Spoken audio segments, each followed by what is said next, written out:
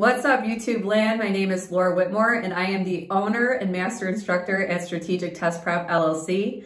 I'm here today to show you an amazing top secret strategy to help boost your math score instantaneously by at least 50 points. It's called Nice Numbers, and I'm going to show you how it works.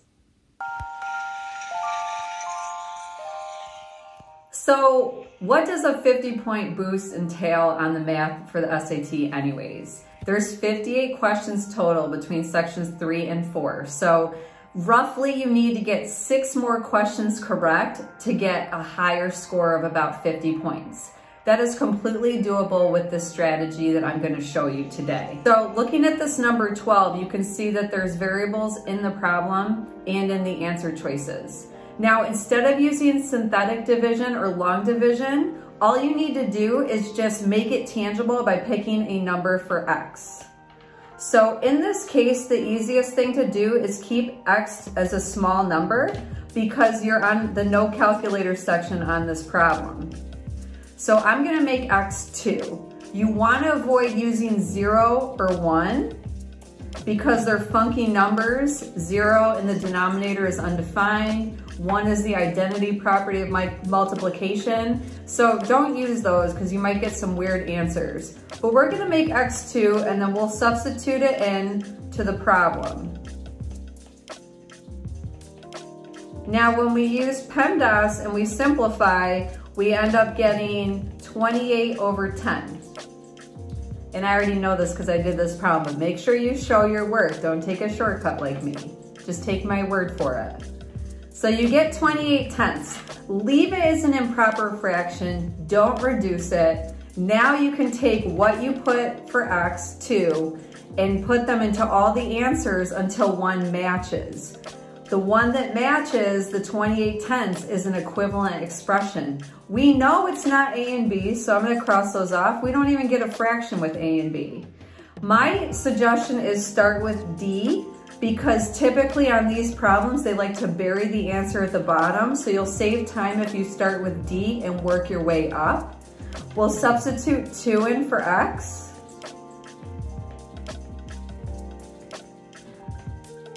And we end up with 3 minus 2 tenths. Well, when we get a common denominator, that's 30 tenths minus 2 tenths.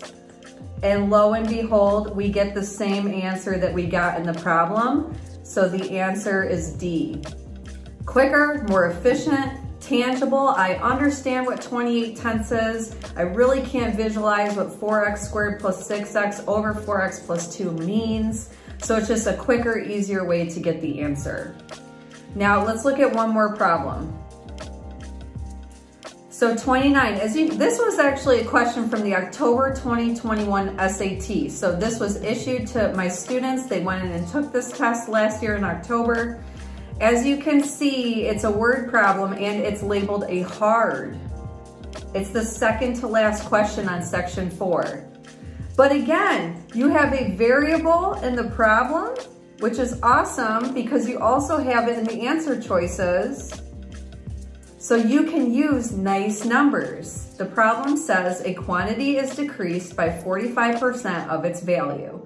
The resulting value is X. Which expression gives the value of the original quantity in terms of X? So since they want the value of the original quantity, we have to pick a number to start with for the original quantity. So if we're dealing with percents, the best thing to start with is 100. It's easy to take 45% off 100. So I'm gonna make my quantity 100. And then I know if it's decreased by 45%, gotta do my math here, 55% remains. So that means I'm going to multiply 100 by 55%, so I get 55. Remember, if it's a decrease, you multiply by what remains. So if I take 45% away, which is 45 for 100, I have 55 left. That's my magic number in this case. That's what I'm looking for in the answer choices. So 55 is X, because it says the resulting value is X.